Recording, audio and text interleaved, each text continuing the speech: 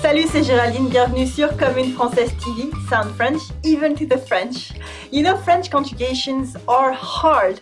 So many tenses and persons and mistakes you can make, but luckily some of our verbs use only one person. That must be simple to use then, right? Well, maybe not, but I will try to show you how you can master the French impersonal verbs. C'est parti! Pleuvoir. Pleuvoir means to rain. It's the typical impersonal verb, just like in English. You can only use it as the third person of singular and with the masculine pronoun il. Il pleut. So you have to learn the conjugation of only one person, but the tenses can change. You can use it in present tense, of course, il pleut aujourd'hui, où est mon parapluie? Il pleut aujourd'hui, où est mon parapluie? Or the future. Tu crois qu'il pleuvra? Tu crois qu'il pleuvra? Or more commonly, tu crois qu'il va pleuvoir? Tu crois qu'il va pleuvoir? Maybe the past. Il a plu hier soir. Il a plu hier soir. With le passé composé. Il pleuvait quand je suis rentrée chez moi. Il pleuvait quand je suis rentrée chez moi. With l'imparfait. The verb changes, sometimes far away from the infinitive, but on the whole, it's still pretty straightforward. For now. Falloir. Falloir means it's necessary. Like pleuvoir, falloir is impersonal. You can only use it with il faut. Il faut. But when we use the verb, we need to add something else. We cannot just say il faut on its own. So we need to add a complement like a pronoun. Il le faut, it's necessary. Il le faut. Or a pronoun, then a noun. Il me faut ce nouveau téléphone. Il me faut ce nouveau téléphone. I need this phone. Or more literally, it's necessary for me to have this new phone. But we more commonly add a whole new part of a sentence after il faut, with the pronoun que, then the subject and the verb in the subjunctive mood. Il faut que je sois à la maison. Il faut que je sois à la maison. Il faut que vous veniez voir ça. Il faut que vous veniez voir ça. Il faut que tu arrêtes de faire du bruit. Il faut que tu arrêtes de faire du bruit. The French subjunctive has its own rules, and I might talk about this in a later video. You can also use falloir in other tenses and moods. Sometimes in the future, il faudra penser à prendre de l'eau. Il faudra penser à prendre de l'eau. More rarely in the past tense, but I think the best use of falloir is in the conditional. Il faudrait que quelqu'un s'en charge. Il faudrait que quelqu'un s'en charge. It would be good if someone did it. Because falloir is just impersonal to say you need to or I need to without needing to explain who should do that thing. The conditional adds yet another layer of being non-committal. It's the best way to criticize from afar sans se mouiller, without ever getting really involved.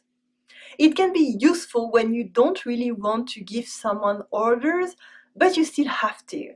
But be careful, if you're not specific about who you're talking to or which time frame you want it to get done, probably nothing will happen. In spoken French, we often don't say the il before falloir. Faut faire les courses aujourd'hui. Faut faire les courses aujourd'hui. Faudrait changer l'ampoule de la salle de bain. Faudrait changer l'ampoule de la salle de bain. Someone should change the light bulb in the bathroom. But you know, I don't know who.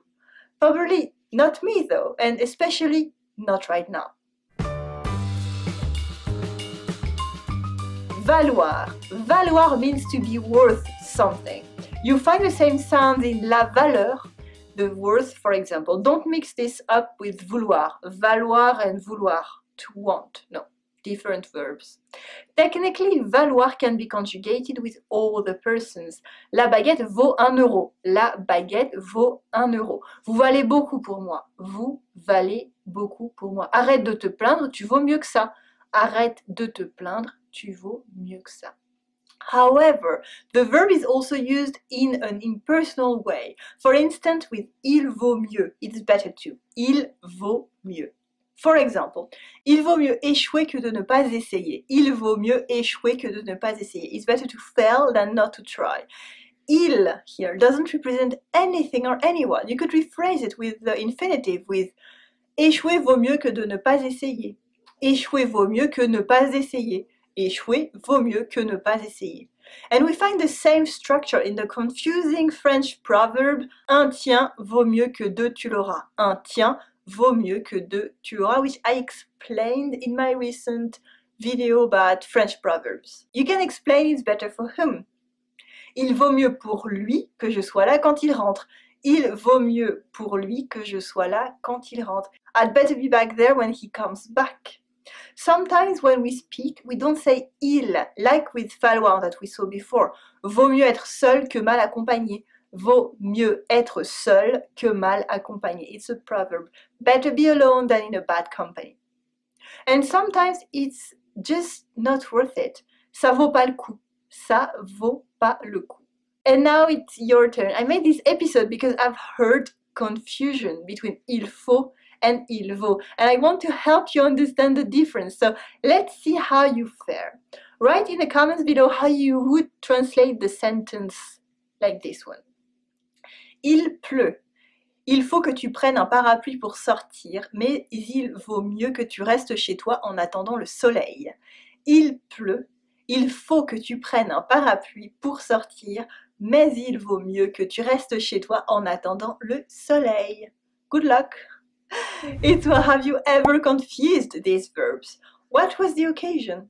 Do you know any other impersonal French verbs? Share your experience in French if you dare in the comments below. We can all learn from your story. The comment section on the blog is the best place to start discussions and ask me questions. Please comment if you like this video or if you have something you want me to talk about. I read all the comments. If you like this video, share it with your friends on YouTube, Facebook, Twitter, Pinterest, email, just talking to your neighbor, any way you like. Help me spread the word about Comme, Française. Merci. Love French, dream of sounding French even to the French, and that's not easy. Learn how with me, Géraldine on communefrancaise.com, and subscribe to my email updates for exclusive tips on real life in France every Tuesday, and exclusive info only by email, plus an exclusive video lesson for you. Introduce yourself in French, and it's free. Merci for watching Comme Française TV, sound French even to the French. Allez, salut!